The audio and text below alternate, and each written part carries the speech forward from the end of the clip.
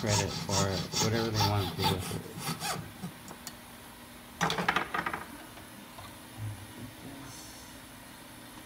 There's the sizing piece that we cut out. Drag that.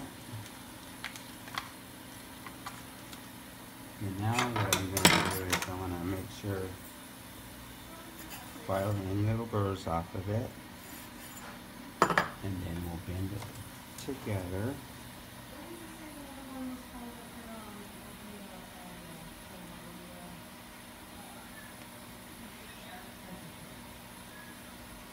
See, I'm just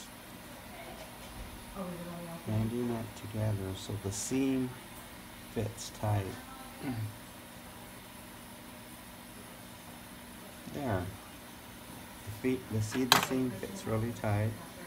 I'll move over to the soldering bench. Just slide over here. I'm putting flux on it so that gold solder will flow into the seam. Coating it with boric acid and denatured alcohol. It's a mixture that we use to keep the ring from fire scaling and burning and turning all discolored.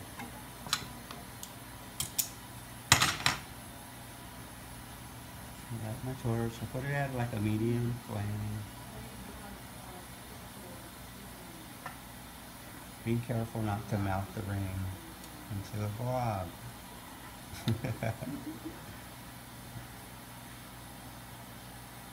There. Melted the seam. There's no seam there now. It's welded. Put it in the pickle acid and dissolve the denatured alcohol off of it and the flux.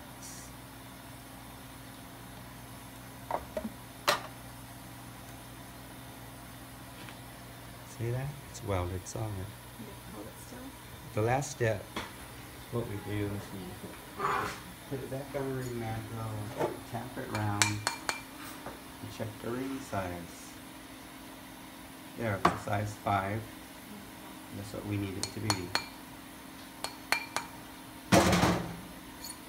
Now we'll just smooth it out a little before I polish it.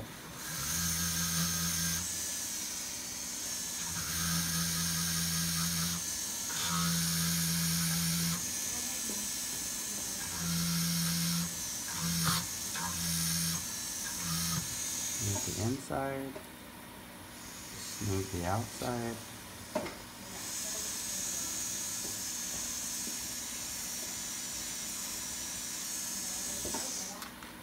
The last step,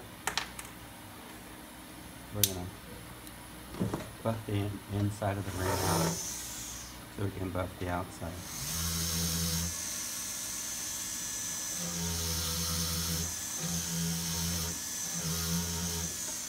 All buffed on the inside.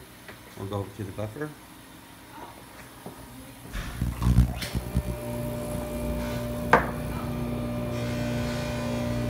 Put this compound on it and it smooths out all the file marks.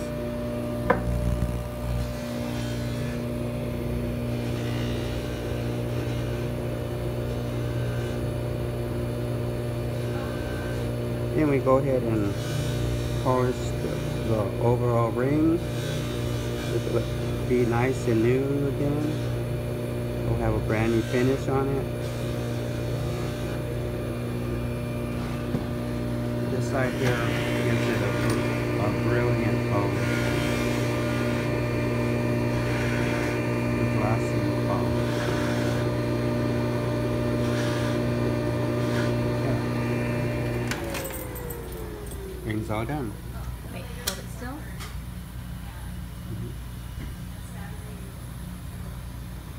And there you have it. Ring sizing by Fred.